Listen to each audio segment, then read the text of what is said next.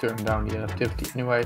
Right, so let's make a wedge thing. So okay, so what wedge will do is it will allow you to set a whole bunch of random parameters and then just apply them to anything we did in here manually.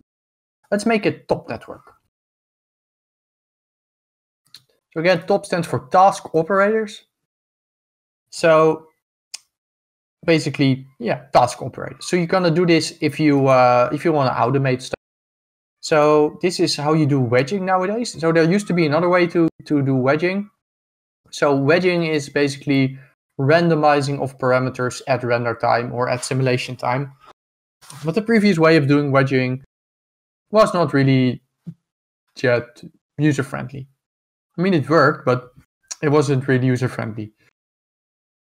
Well, this new way is super user-friendly. So let's do it. Let's grab the, let's go in here. So let's just do this in here. You can sort of see what we're doing. Let's type wedge. All right. So now we have a wedge here. And wedging is just super useful for generating a whole bunch of different models or designs. But also if you're, let's say if we're gonna do simulation later. So again, like I mentioned in this course, we're not going to do any simulation, but let's say later down the line you do like a building collapsing or something. Then, I mean, you might set up a simulation that takes up an hour to render, like to simulate, and then you're gonna come back during the day and you're like, yeah, I'm not sure if I actually like this thing, and you can sim it again. Or you could say, well, I mean, I'm going to be asleep anyway for a couple of hours. I'm going to be out of the office for the next 10 hours, 12 hours. Let's run 8 wedges. So then when you come back in the morning, you can just look through all of your different wedges and just like see, okay, oh, I like this one the best. Just see which values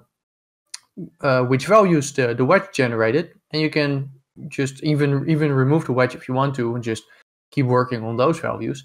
But it's just a very easy way to to sort of just randomize your stuff. Or like, let's say you have to generate like a whole city full of buildings.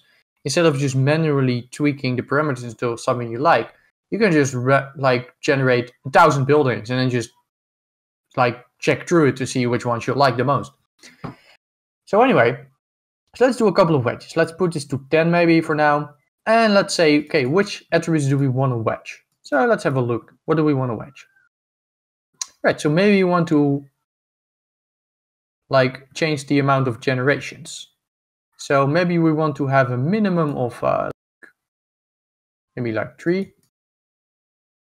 And then a maximum of 10 or something. Right, so what we can do is we're going to say plus. So we're going to add a new wedge. We're going to call it, maybe call it gen. It's going to be between 3 and 10, like we said before. It's going to be random samples, so we want to do random. And we can just do here is type add gen. So then, and now you can see it disappeared because now it will be set to 0 because we haven't cooked this yet. So if we select our wedge, if you right click, you can see cook selected node or dirty and cooked is selected node. So dirty means that you're gonna remove any of the cooks of it from it that it did and then recook it. And cook is just cooking the whole thing. So if we the hotkeys for those are Shift V and Shift D. So if I select the wedge now and press Shift V, you can see 10 dots appeared. So if I click these dots, you can see each of these dots represent a random value now inside of the generations. So now I'm randomly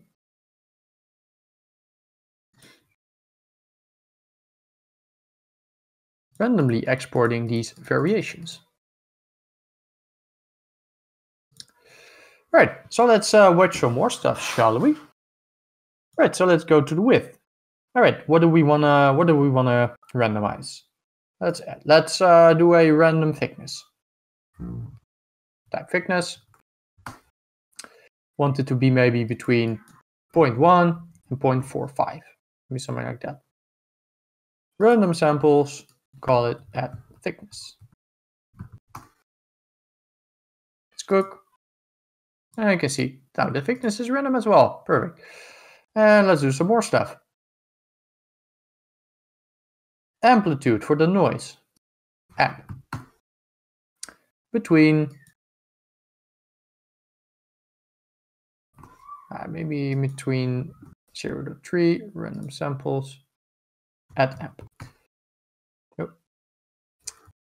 Let's just add some more stuff before we start cooking. So let's do that one. Let's do another one. Let's do roughness. Rough. Between 0.2 and 0.8 random samples. Add rough. Let's do frequency. Again, you can do this any way you like. I'm just showing how this can sort of work, but between 1 and 4 maybe. Random samples. So if you don't do random samples, it will just go each iterations. So like, let's say if I don't do a random frequency, let's cook it. Let's dirty it and cook it. So what it then will do is, oh wait, I need to vector.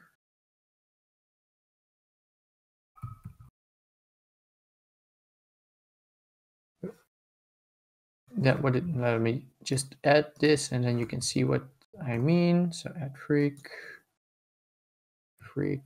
let's get freaky. All right. So then what it will do is we will start at, I need to start at 0 now because it's set to 0 to 1. And this one will be 0.1, 0.2. So we'll just increment between 0 to 1. If I do random samples, and it will just be random for every wedge. So I prefer to do that now. So let's do the frequency, maybe random between 1.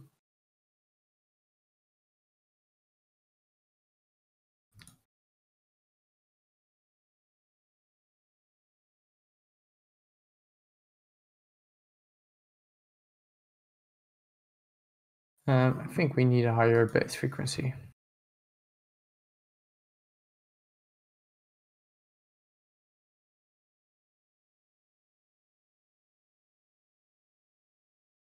All right, perfect.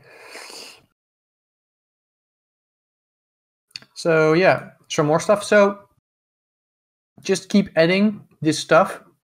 So yeah, what more can we add? We can add a band, the twist or something. Twist between 0 and 45. Twist. What more do we want? We have a second noise here. We can just, I guess, use the ones that we had already.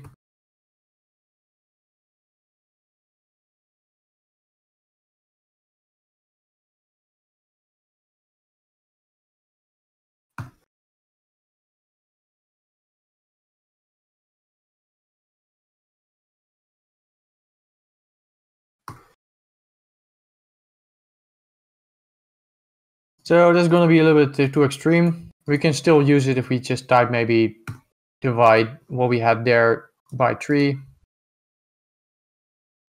And this needs to be higher, so maybe times 3 times 3 times 3 divided by 8 divided by 10. So we could also do completely random values, but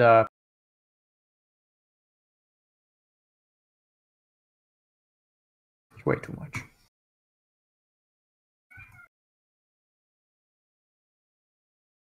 Way too much. All right, let's do change the frequency and the amplitude.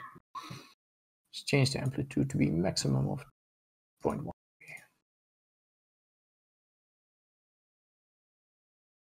right. So I'm saying I kind of like this for now.